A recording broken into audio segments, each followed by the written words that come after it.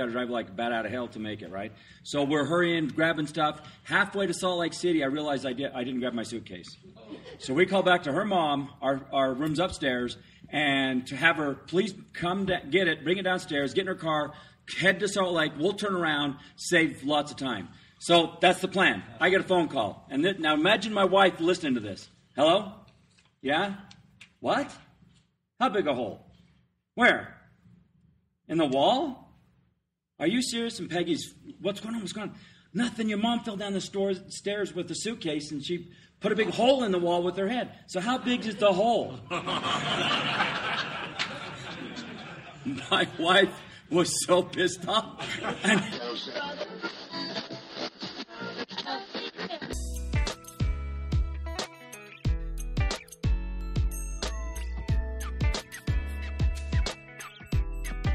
Hi, everybody. Welcome to the Pre-Accident Podcast. I am the sailor on this vessel. I am the able-bodied sailor on this vessel. I will take you on a ride, and you're going to love the ride today because today is a little glimpse, excerpts, if you will. That's a fun word to say, excerpts, of the big discussion. And I think this one's especially great. Now, I had to scrub it down, and I'm not going to use a lot of names and stuff because we recorded this to take notes, and the clip is too good. I was transcribing the notes from this, and they were just too darn good to not share with you. So that's what's going to happen. The big discussion was really fun. If you didn't get a chance to go, we're going to have another one. I'll have to tell you when it is. I don't even know if the date is set yet. In fact, I'm pretty certain it's not, which is par for the course for me to talk about it and not have a date. But I wanted you to hear kind of how it happened and what took place. And this is a really good little overview of kind of the briefings that happened between topics. We would take these big topics that the class determined. They picked the topics, which was great. And then they would talk about them. And then in this case, myself and Shane Bush would comment on them. And that usually led to further discussion, which was a really great way to spend some time together, especially since when we did it in Denver, the day we did it was a gigantic snowstorm. So there was really no reason to leave the conference room. I mean, because the weather was crappy, even to go across the street to the House of Dank, which would have been entertaining, certainly, but the weather was even too bad to cross the street. It was bad. So we stayed around and ate cookies and lunch and did all the things you do and just talked to each other. And it was a really great way to get together with people who actually do the work we talk about for a living. And I think you'll appreciate it. It's a nice little glimpse into how the world happened. And I think you'll enjoy it. There's plenty to learn here, that's for sure. Shane and I had a great time. The class was amazing, and that's because you guys are amazing. All of you are amazing. If you listen to this podcast, you clearly qualify as an amazing human being. Okay, that's already out of the chute. And it was just a really nice time to get together. So fun was had by all. Other than that, here we go. Right? We're zooming in to make the world a better place, slowly but surely. And that is how life happens, I guess. Let's set the tone for this. Let's get into this. And here's what happened. We had a whole series of questions. And the question you're going to hear in this elongated discussion is around the choice between using learning or using discipline as a management response to some kind of failure. So you've heard me talk about this a bunch. I mean, I think my information is probably out there in the world. This topic was dutifully taken on by a group of 7 or so people who do this work for a living. And you'll hear what they had to say to the rest of the big discussion on this topic specifically. Here it is. Discipline or learning? You choose.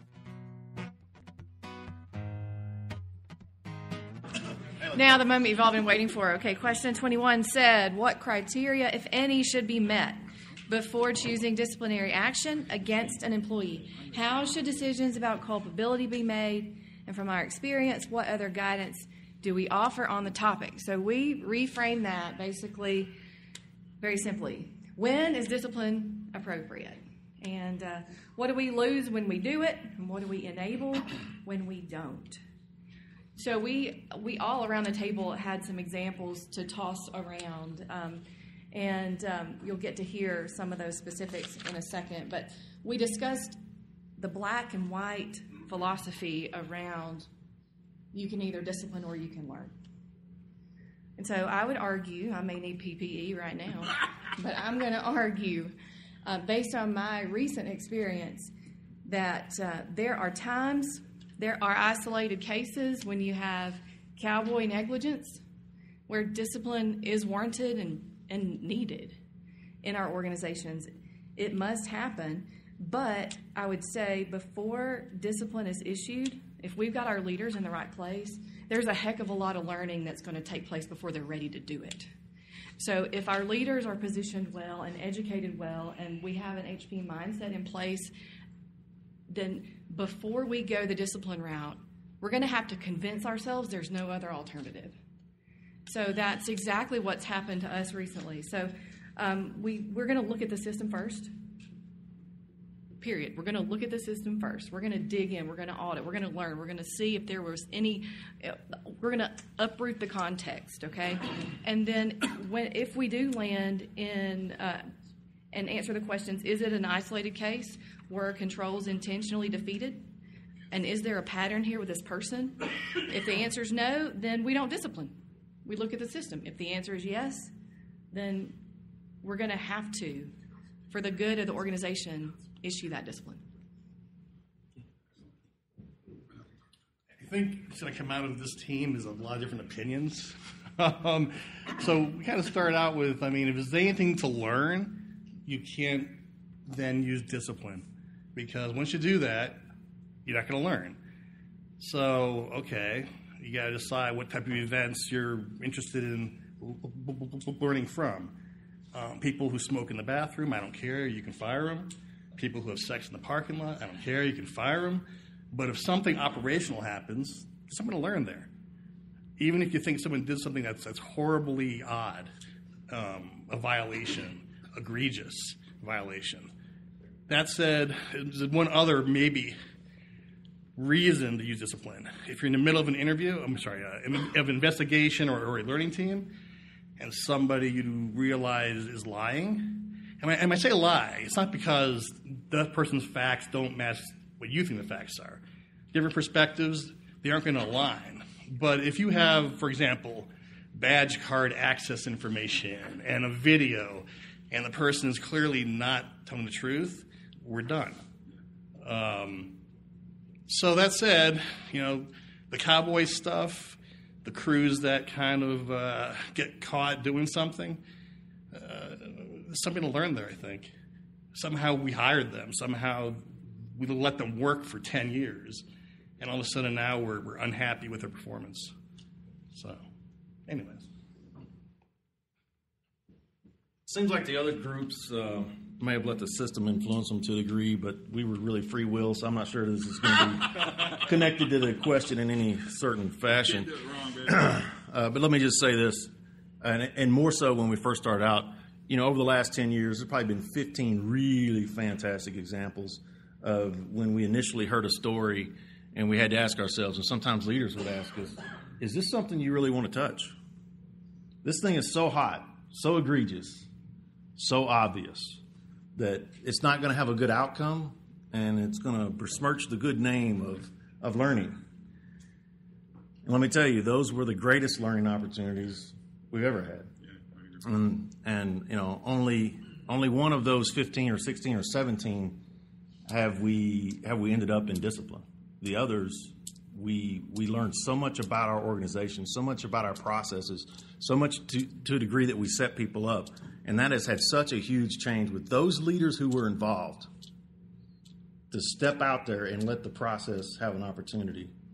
So let me start off with that. And then we were having a discussion, and then I kind of threw a turd. Can I say turd? Yeah, in the punch bowl? Yeah. So I threw a turd on the table. And it was to kind of question, well, sounds like you discipline there. Is that kind of the right answer? And so we would have a bit of a dialogue, and we did. And the important part to me is that it is a struggle. And we still discipline people, but let me tell you, it takes a whole lot longer and a whole lot more blood and a whole lot more sweat and tears out of the management team. We struggle with what to do. And I think that is the right answer. Whatever, we still discipline people. I personally consider that a failure, right? So we've either failed to get the context or we failed on the front end by putting the wrong kind of person in the wrong kind of slot. There's still a system component to even that kind of thing. I kind of like what Cliff had to say. He said we allow discipline when there's nothing to learn. He talked about vices and such, and then we were also given an example of cowboy stone cold idiots on their own. If there's no other context, then okay, maybe we need to remove them before they hurt themselves or others. But we need to go to great lengths to ask, okay, in this case, the union couldn't believe that they were that stupid. Leadership team couldn't believe they would be that egregious. So how is it that we have two people, not just one insane person, but two people who work together who in their context thought those were acceptable actions, those things would work? That's a really great question for us to ask the broader group. How do we get people like that? I mean, if we feel that we're compelled to discipline them, we still need to stand back and ask that question. And whatever process you guys use, we are super engineer oriented. And years ago when we started the process, we had the culpability matrix, right? So whatever process in your mind you get to say, oh, I understand this is a shared responsibility. It's not digital, it's analog, but it looks like we're justified to do something with this guy this time. Well, even though we're justified to do something this time with this person, is that the best long-term answer for the organization? What are we willing to give up from a learning aspect to show that we were serious this time? And is that the best long-term course for the organization? And one time I was in a conversation with a C-level kind of guy, and he said people could have been killed, and we got to show that we're serious. And discipline is the motivation that we'll provide to people to change their actions. And I came back and I said, hey, boy, this is egregious. People can be killed. This is so serious that we must learn exactly why they thought it made sense to do what they did so it doesn't happen again. And that's the two. Everybody wants to do a good job. And that's one of the principles. People come to work to do a good job. Leaders who have that historic safety one mindset want to do a good job. And we just long-term have to continue to work with them that as far left, when we talk about the scale of predestination and free will, that we'll probably never get there, but that's where we need to continue to try to look, because that's where the struggle in the process is. And I'm not so good with time, so I'm probably over my allotted time here, so I'll quit. But I do want to ask... I'm still figuring out where left is. That we add a question number 32, root cause, comma, is jihad the answer? So I just want to do that. Yes, I think So now the last three of us are between you guys and lunch. We'll be cautious here. I think this is like the real estate that's left to cover on this topic is not going to be done justice in the next 10 or 15 minutes. Yeah. But that's a big step forward to sit in that group and actually talk about. And when we talk about accountability, I like your comment on this, accountability up and forward versus accountability back and down. This leader is thinking about that and thinking about what is the message, what is the signal, what is being sent by the reaction that's taken. And there's a lot of territory here. I think the context is everything.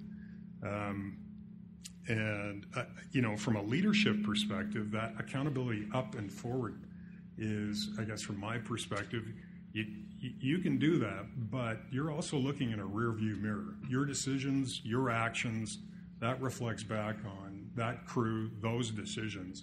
And so that leadership reflection from an investigation perspective, the follow-up, the learning, et cetera, I think that needs to be territory that is combed with a fine-tooth comb. Because the system is perfectly designed to get the results we get. And so when we get into these really egregious violations where you're dealing with willful culpable negligence, borderline criminal, what is it? What's incumbent on leadership to actually, what sort of action do we take to send those signals? So it's a journey. I definitely don't have the answers on this, but I think the culpability model is something that our organization had adopted outside. Our organization is a conventional, traditional setting, not from the nuclear side. We use that to put some calibration into the system to help leaders actually make good choices along the way, and I've sort of refined that process over time, and it has made a difference. It's sort of stemmed the tide on the ready, fire, aim scenario to a little more calibration on let's try and get this right the first time. So, and I would add, same thing others said. It's a really smart team. I think everyone must have moved from this table to that one. You said you were the only one left, so like lemmings to a problem. Yeah. I would add on the culpability tree.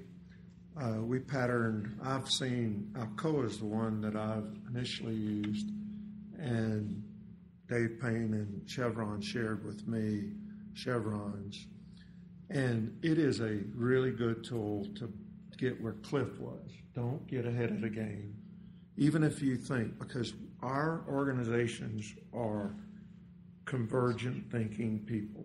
We can solve any problem. Just put it in front of us. And we lack the experience of divergent thinking. So we've spent a lot of time training people to think more divergently, to go slow, to go fast. It's like giving a tool that people need to learn how to use. It's different from what they're... So that divergent thinking is something that's really helped us. The second part of that is part of our leadership training. We've trained over 10,000 frontline leaders and leaders is think, how do you ask darn good questions? Because if you don't ask the right, you'll get a yes or no, or you'll get the question you're looking for if you don't ask a darn good questions. So those two things, along with the culpability tree, has helped our leaders become more effective in going slow to go fast, like Cliff said. All right, nothing like being the last guy before lunch, right? I love it. Pressure. You're perfect for it. Yeah. Well, Todd talks about perspective sometimes, and everybody in here at one time or another has looked at something from their own personal perspective. Me, I'm always looking up, okay? I've been on the receiving end of discipline before. Most of the people in this room have issued discipline before. I feel like that leadership has a responsibility to look at each individual case and decide, is that punishment or is that discipline, is that what's best for the organization? Is that what's best for that individual? Or is learning the bigger value here? Which one's more valuable? Which one does or reaches the goal that we're after? I think that every situation, again, is different, and I think you have to take the time to get the facts and look at and weigh everything out.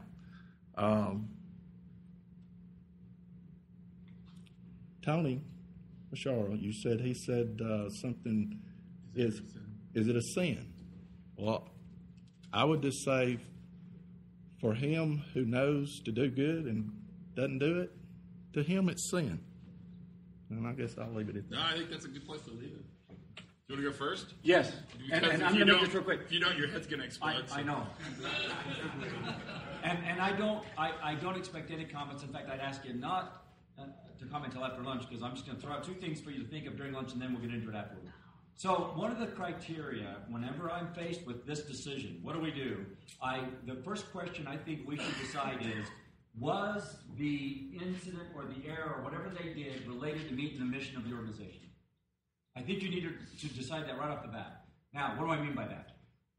We had an employee at the Idaho National Lab. Now, we're 890 square miles, so we're big.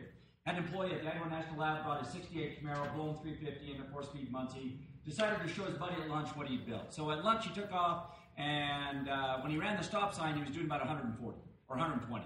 Now, he didn't mean to run the stop sign. It was an error. So what would you do with that employee, and did it have anything to do with meeting the mission of the organization? Don't answer that, just think about it. I'm going to answer your question after a month. We had another employee driving a water truck out to a job site, ran a stop sign, had an accident. Would you all agree it was the same error? You ran a stop sign. Well, what is so significantly different? So I will address that after lunch, because I got a lot to say about that. And I would just say one thing before lunch, just to kind of cap it off. I've spent a lot of my life in this discussion with lots of people who wear suits. And here's what I'll tell you. The organizations that push hardest for discipline, I almost always find have the worst performance management systems. And what they've done over time is use safety to manage bad performance. Yep. Right? And so the first question I'd ask you in your organization is, if discipline is a struggle, do you have a robust performance management? Do leaders have hard conversations with workers around performance issues? And I almost can guarantee you the answer is going to be, if your organization is struggling with discipline, is that your performance management system sucks. The last thing I'll say, and I think you said it better than I could say it. Normally you're over there, but now you're over here. Is, to me, the test is what does the organization need from this event? And that test is so rich. And it goes right back to something Kurt coined, or IP coined, but I first heard from Kurt. That's deliberate improvement. And if the organization, what do we need from, what do we want from this? Do we want to get better, or do we want to get even? So, and I promise you, if they're smoking in the bathroom, I'm with Cliff. I don't know, it seems like an easy rule. Don't do it. See you later. Work someplace else, right? So that's how question one worked. Pretty nice, huh? I thought you'd like it.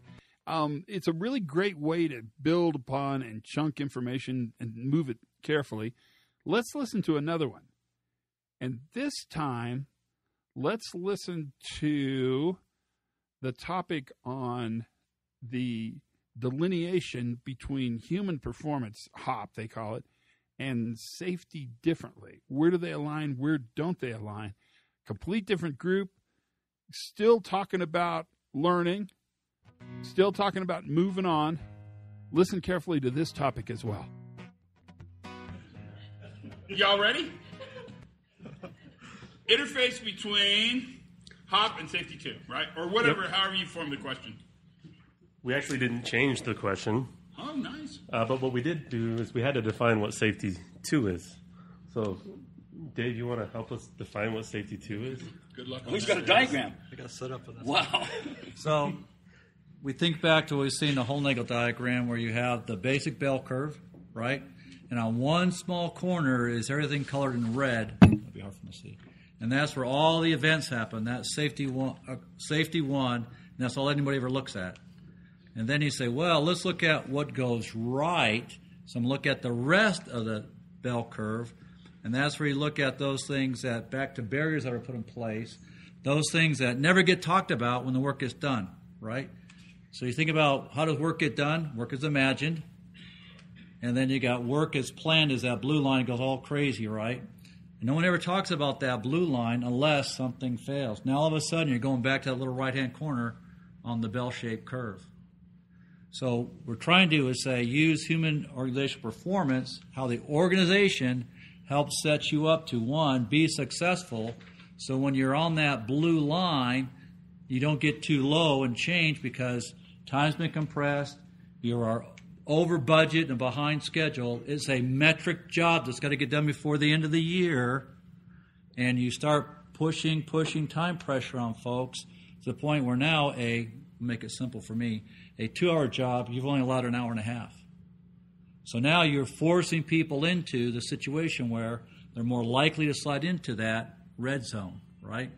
So now you think of that on the black line, work as imagined, blue line, variable work.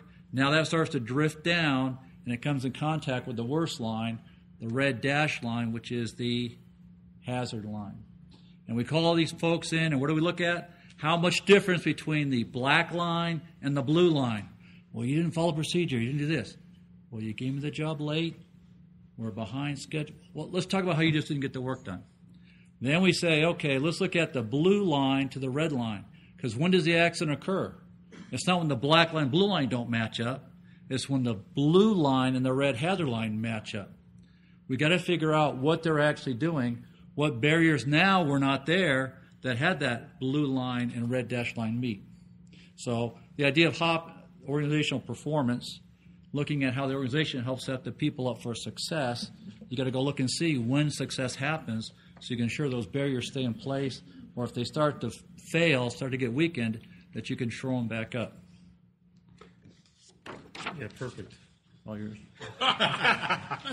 So part of it, we were talking a little bit ago, is it's HOP is probably the overarching program or process that you have, and that the safety 2 or safety differently would almost be your metric, if you will, of what normal looks like, and then the gap between the hazard and what normal looks like, and fixing that gap or maintaining the above the black line, pulling the correct levers in order to be successful or see what success looks like on a normal day.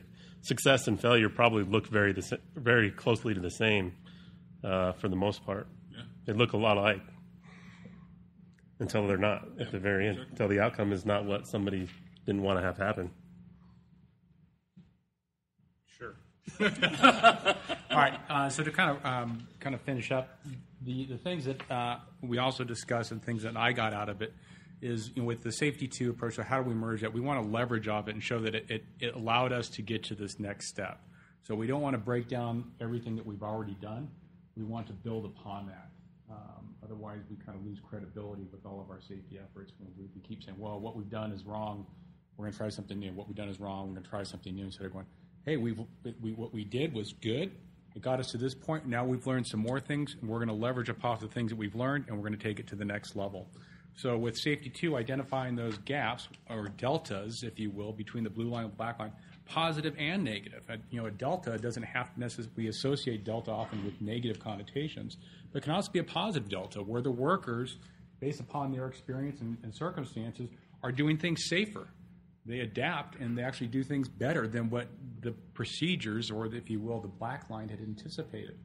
So when we see that, we want to learn from that equally as well, so we can then take those things that they've learned, the things that they do, and apply them systematically as we move forward. And equally important for the negative deltas, if you will, for when real work is not performed to the same level or doesn't provide the same level of control from the hazards that we've anticipated, we learn from that, understand the context, and find out what happens. So with safety 2, probably looking more at the individual. Now with the HOP, looking at the organization, the systems that we have in place. So how can we improve the systems so that the individual can be more successful? And that's what we have. Comments or questions? What do you think? So I would say something to really affirm what Dave said. One of the most important uses of that asymptotic curve when you talk to your organization is the fact that you can show this dramatic progress from the safety 1 effort. And I think building a bridge from old to new while reinforcing what we've done as a foundation upon which we can build this new thinking becomes a really, really important tool socially and psychologically. Because what you're saying is everything that we've done in the past is not wrong. It's that if we continue to do the same thing, our system is saturated. And it's saturated with the traditional approach to managing safety 1 stuff. That what we have to do is keep the safety 1 as a part of it, but actually drive towards the new approach, the safety 2 part. You want to add to that? Yeah, I actually have already made comments on this, so I'll keep it short.